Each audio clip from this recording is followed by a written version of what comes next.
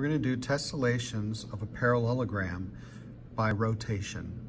Parallelograms are easy enough to cut on a paper cutter.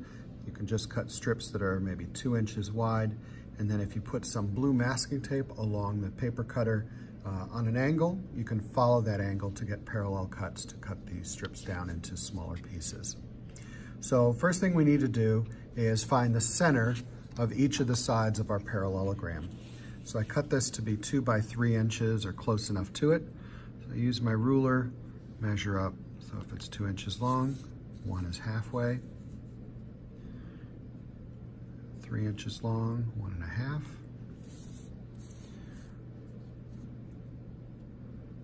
2 inches long should be 1. And 3 inches long again, and 1 1/2. So my first cut is going to go from the middle of any of the sides, and it's going to go to an adjacent corner. So I could go to this corner or I could go to this corner. Doesn't really matter. And I want to have a cut that's got something going on in it, but not too complicated. So that's what I'm going to cut out. Grab my scissors. And if it's not perfect on the line, you don't need to really worry about it. It's the cut edge that matters more than the drawn line.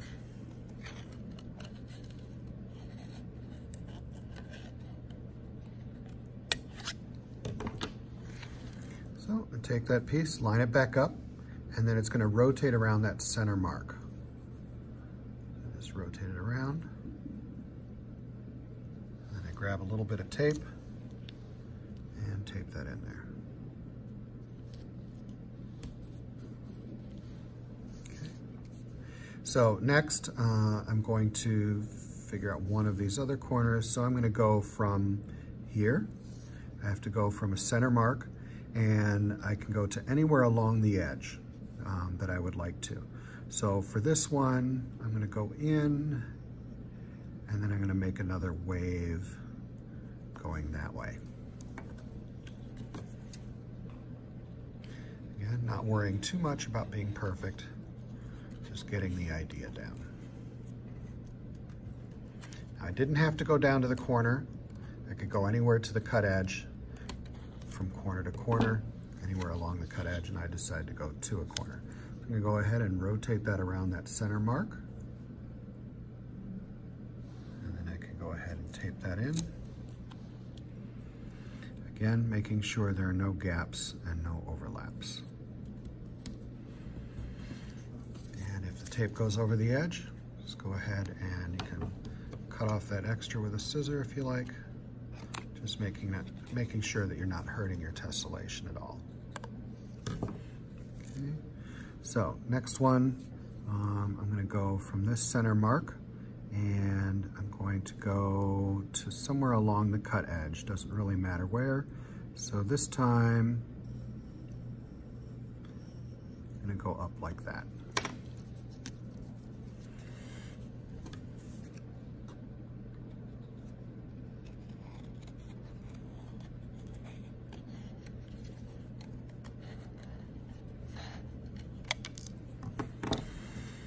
See how that fell down? So I got to make sure it does match up, because sometimes it'll flip. And then that's that middle mark. So I go ahead and rotate that around, and then I reconnect it. Again, making sure that there are no gaps or overlaps. And then my last one, here's my center mark. I need to go somewhere along my line. So for this one, I'm going to go over with this area. Line it back up, let it rotate around that center mark, and I reconnect it.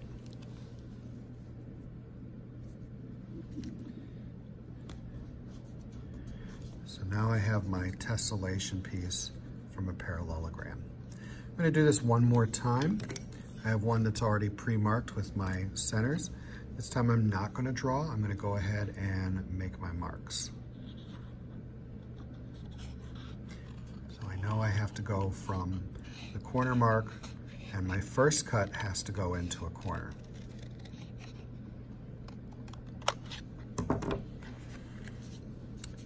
rotates around that center mark. Go ahead and connect it.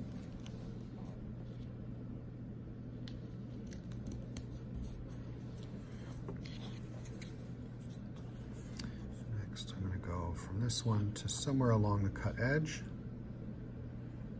Let's see.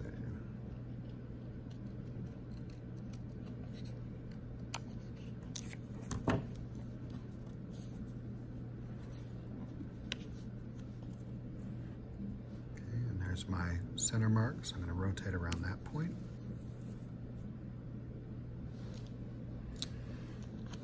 Take that in.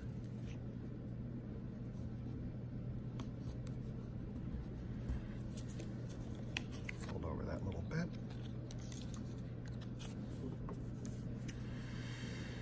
I'm going to take from the center mark here and let's go this way. Rotate it around that point.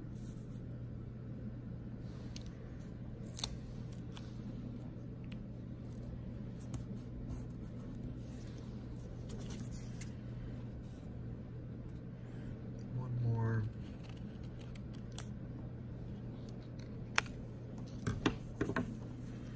And again, I rotate it around and reconnect it. Ooh, it filled in that gap.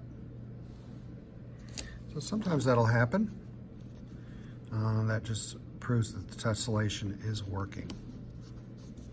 Okay. So now that's a piece that will tessellate infinitely and start with a parallelogram.